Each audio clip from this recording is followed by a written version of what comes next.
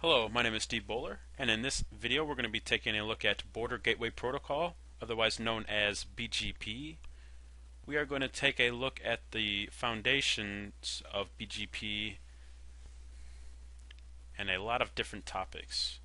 We're going to set up different BGP connections, we're going to set up external BGP, internal BGP, and we're going to take a look at some of the BGP attributes.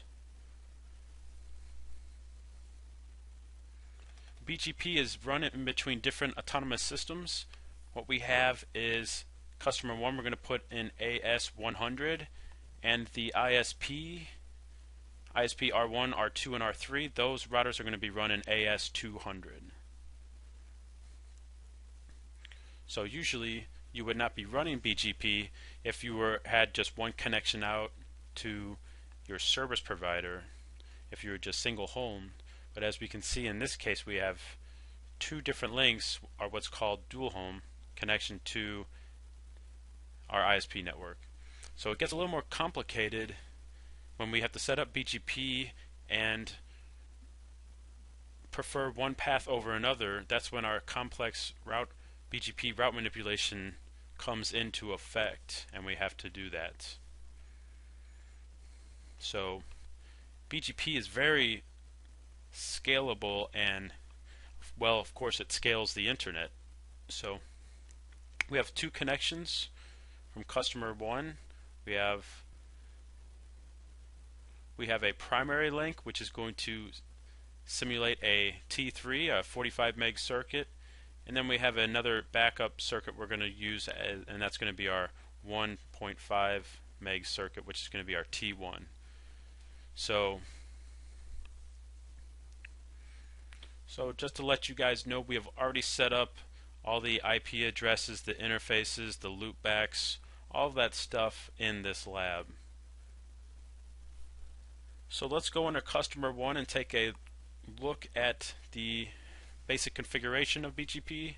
We're going to type in the command from global configuration mode, router BGP, and then we're going to follow that up with if we type in a question mark, you're going to see it's going to be looking or asking us for an autonomous system number.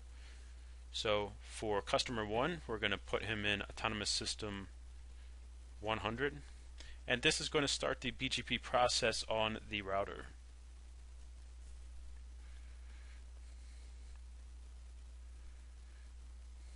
So our next configuration under BGP is to put in our neighbor statements.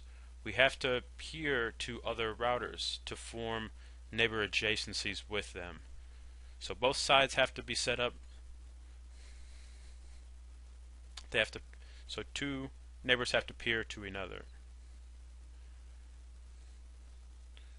So it's not like an IGP where you can just specify a network statement and then it'll go out and form adjacencies automatically. Within BGP, it has to explicitly be set up on both sides, on both routers.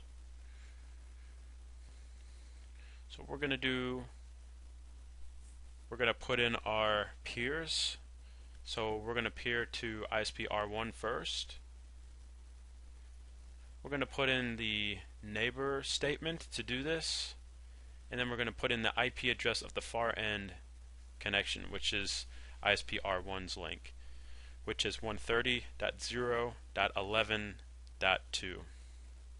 If I do a question mark after that, we have a bunch of options that we can do under BGP, which makes it very scalable. But what we're going to do is we're going to use the command remote AS, and then we're going to be putting in the AS in which we are peering with ISP R1. So the autonomous system for ISP R1 is 200.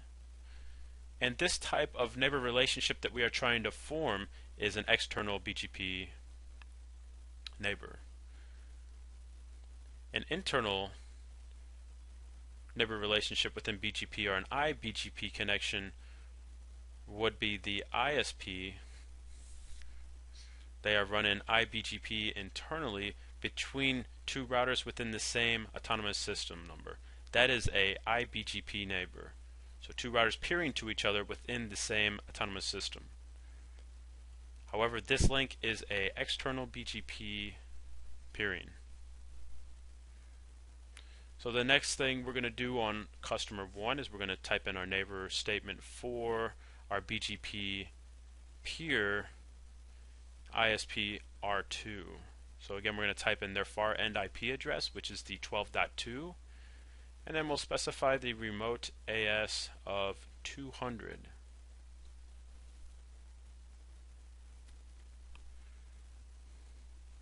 Again, like I was telling you guys earlier, we use BGP to advertise our networks out to other autonomous systems. And those autonomous systems that we advertise to will advertise our networks out to other peers. So what we can see is that the internet, if it is running BGP, is made up of a lot of different autonomous system numbers, and all these ASs share networks between each other. So now that we have our neighbor statements, we have to tell BGP what networks we want to advertise to these neighbors. So to do that, we're going to be using the network command, but the network command is not like the network command in the IGP world. So where you set up a network under OSPF and specify the subnet that will go out and form neighbor adjacencies with other routers. This network statement specifies, under BGP, specifies what subnets we want to advertise out and what networks we want to advertise out to our BGP neighbors. Again, we're going to do the network command, and then we're going to put in our network 130.0.1.0, which is our loopback 1 interface.